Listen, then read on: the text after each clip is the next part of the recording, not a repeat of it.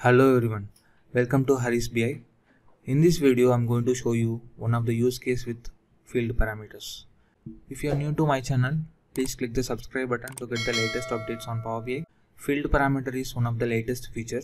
In case if you have not used, let me show you how to use the field parameters first. You have to go to File option and go to Options and go to Options. Field parameter is a preview feature, so you need to make sure to enable that field parameter under preview features. So here you can see I have enabled it. Once you have enabled, under modeling you can see a parameter called fields. So using this field parameter, you can easily add multiple columns or measures, and you can easily change the columns with the slicers. Let me show you with the use case. Let's say you have a table called product, which has a list of product names. This table contains units and amounts for each country. Let's say you have something for USA, UK and China. So let's say you have data something like this, and you want to show you specific columns, let's say amount and units for USA, in case if user select country as a USA. Same for UK and China. And we have another table called country. So this will be used for the slices. So let's say we can create a slicer using this country, change it to slicer, and we have this slicer added. And if user choose UK, then they want to see the product units and amount specific for UK. I'm going to add a table with all of these columns. Let's say I'm going to choose product, which is nothing but product name, units, amount, and again for a UK units, amount, then finally China and China amount. So now I have added all of these columns in this table. Now we can choose any of the country here. Let's say I'm choosing UK.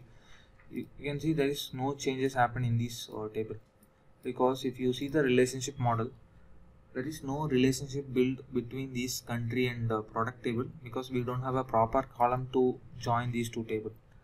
Let's see how to achieve this scenario with this field parameter.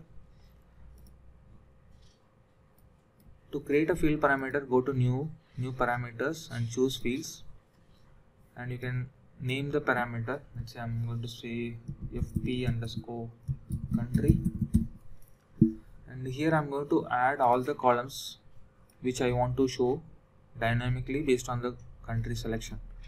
I'm going to choose unit USA first, and then amount, then UK units and amount, and then China units and then amount. So I'm just trying to select in the order so that it will be easy for us to create a new aggregated column. I don't want to add this as a slicer, so I can uncheck this, click create.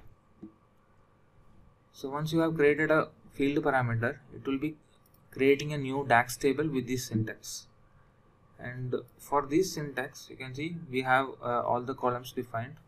On this syntax, I'm going to add a new column called USA, because these two rows are specific for USA. I'm going to say USA.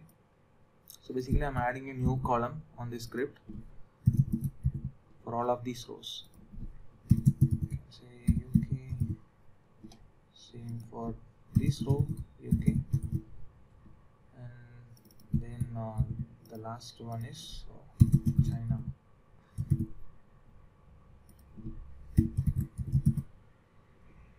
Okay, this should be comma. Okay, once you have created, just click this tick symbol to update this table. Now you can see there is new column added called value 4. You can go and check in the data view. So this is the column. You can rename it. Let's say if you want to rename, you can rename it. Let's say country. So now we have created a new column with all of these values.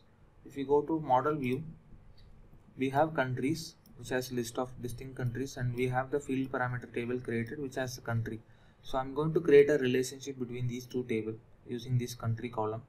Then it is connected through one-to-many, because this has a distinct list of countries and this has duplicates, because we have one country for unit, one country for amount. Now you can go to the report view. Now let's add this country. So now we have added this country as a slicer, the main country table as a slicer. On this main table, I'm going to remove all of this column except the product name. Instead of using this individual column, we are going to use this column which is created using the field parameter. So I'm just drag and drop here. So once I have added, you can see since USA is selected, it is showing the product name, units and amount for USA. If I uncheck, it is going to show all the country units and amount. You can choose any country and it is going to choose show only that specific country units and amount for each product. So now we achieved the result. So basically this is achieved through the field parameter and created the relationship on the newly created column with the existing country table. And thank you.